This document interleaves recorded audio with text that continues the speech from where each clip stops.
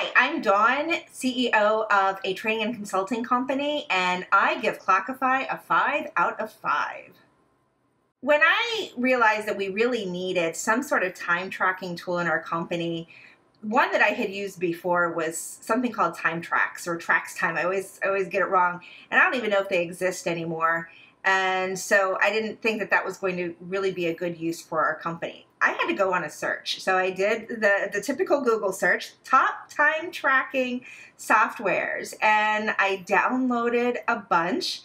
And honestly, I just wasn't pleased with either the interface, the intuitive ability, and Clockify was the one that met those requirements. And because it wasn't just for me, it was also for my team. I chose Clockify for a couple of reasons. One, I needed it to be easy to use. I'm pretty tech savvy, but not everybody on my team is tech savvy. So it had to be easy for everyone. It also needed to allow me to be able to see the reports from my team. So not just what I'm tracking, but what my team is doing. And of course, the ability for common categories. So we didn't each have to create the wheel. One person could create all the categories, and then they're there for the whole team. And it's just really easy to use. Simple, punch in, punch out, like those old traditional time clocks, if anybody even remembers those. Getting started with Clockify was actually pretty easy. I had to enter in some of the categories, and at first I wasn't quite sure because I just dive in. I don't read help articles, and so it might have taken me 5 or 10 minutes to really get the lay of the land.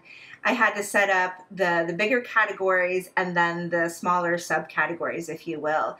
And once I saw how those were laid out, again, within probably 5 or 10 minutes, it was easy to set up everything else. And members of my team have been able to set up their own categories that the entire team has access to. So the setup was just really lickety-split.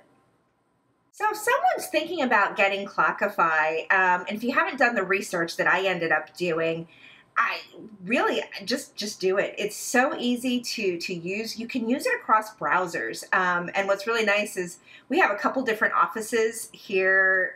We work from home, but we have, like I said, a couple different offices. And so sometimes we have to go from one office to the next, and you might forget to clock out of Clockify. But when you go down to the other browser, it's still running and it's all right there. So it just makes it really easy in this mostly remote world, this tech world, this online world, to track your time and just have that at the availability of your fingertips. Plus, you've got actually so much information available to you in the reporting features and in the actual timesheet features.